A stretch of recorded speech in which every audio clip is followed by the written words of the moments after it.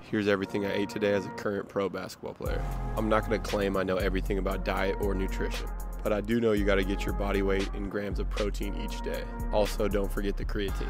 For me, over-obsessing about my diet is actually a net negative on my performance. Meaning, when I obsess about macros or calories, I actually find myself overanalyzing something that's not going to make or break my performance. For me, diet is all about being conscious of what I'm putting into my body, but not overdoing it. Get your protein in, eat whole foods, and eat foods you like. That's all I got for you guys.